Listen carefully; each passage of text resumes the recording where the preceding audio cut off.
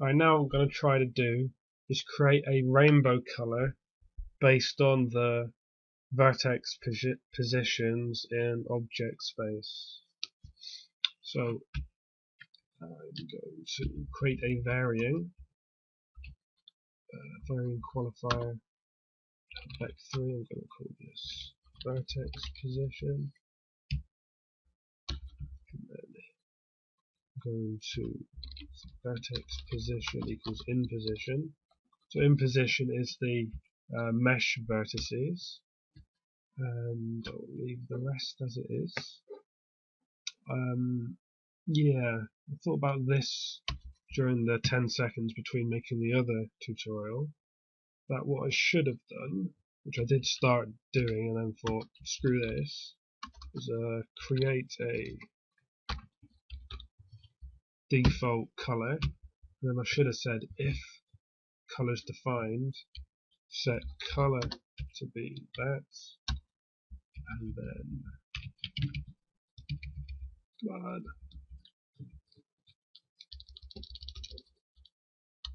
Now at the end just said glFrag color equals color, or whatever. That's what I probably should have done. And then also, I don't really want to be defining this unless colors defined as well. And these defines are like C syntax, if you didn't know. So if defined color, pass in the uniform m underscore color, and then end definition. Okay, but now what I really wanted to do was, based on the vertex position in the object space, I want to convert that to a color. So I need to pass in a varying qualifier. I need to call it the same thing I called the one in the vertex shader. It needs to be exactly the same. Vertex position, I think it's called. And now I'm going to pass in the vertex position here. Remember, vertex position is a vec3, so that fits perfectly. And if I supply a color, I'll use that color instead. So if I don't specify anything, I'll get rainbow. If I do specify, I'll just get that normal boring color. Okay, let's test that out. Okay, yep. So I specified a color, so I'm going to get that boring color. Run it again. Oh snap! So yeah, so it doesn't matter where I position this sphere. It's going to have the exact same colors because I'm using the vertex position in object space, not in the world space. So if I move this like 3 to the left, 3 to the right, it's still going to have the exact same color fragments. At least I think that was that the same? I'm pretty sure it was the same. Let's see, so I've got blue and like turquoise on the left. Let me just confirm this. Yeah. But if I do this, go back to my vertex shader, and instead of using in position, I'm going to times it by the world matrix. So multiply that by g underscore control space, and it's world view matrix. I swear it's world matrix. World view matrix. Is that what I want?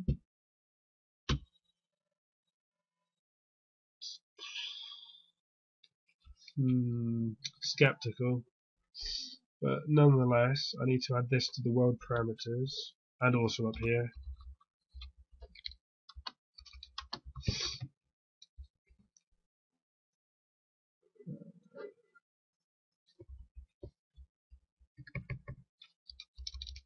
So now I should get a different one when I run this. Whoa, okay, they're not like whatever I just did there.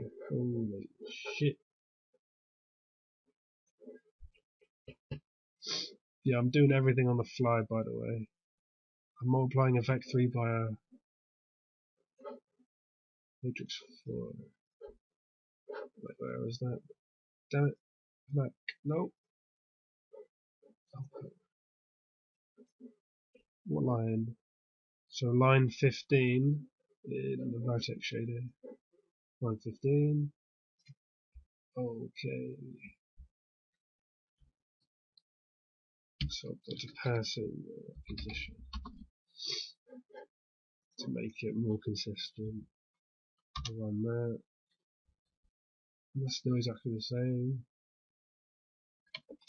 Why are you doing this to me?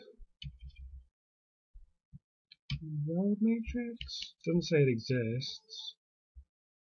Probably doesn't exist. To go to the jMonkeyEngine. Oh wait, I'm already on the page.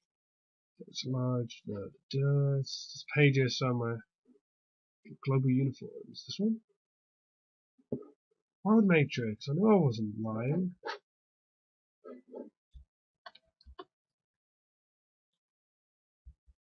This doesn't bother showing it to me in here though. We'll try it.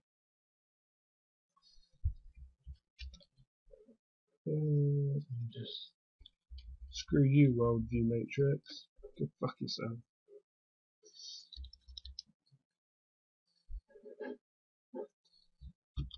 For this, still the same. Making me look like a fucking dickhead.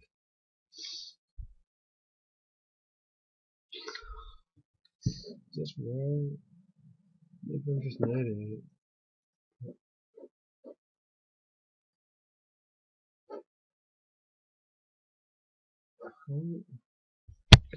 First of all, it's got to be a 4. 4. Not sure why that worked, but it did. That's from there. Mother. Simplify. Nope, still the same.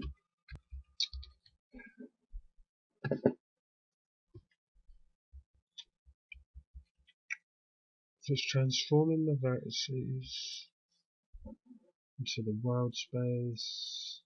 That's all fine.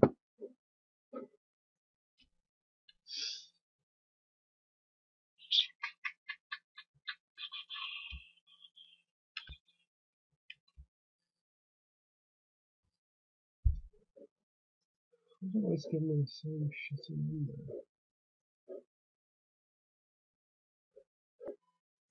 Centric cursor.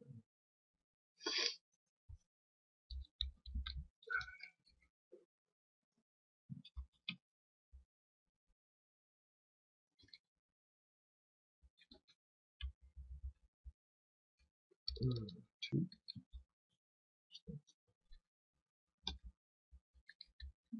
So we don't know because it's the angle I'm facing.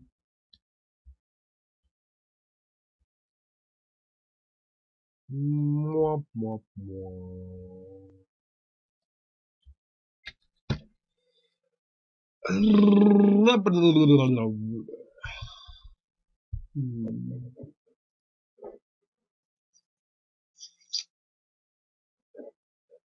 Damn it, I'm just looking at retard. Retard that I am.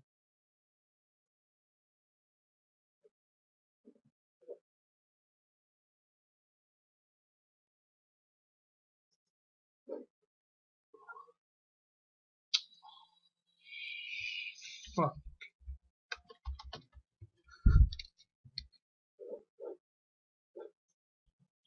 Something different?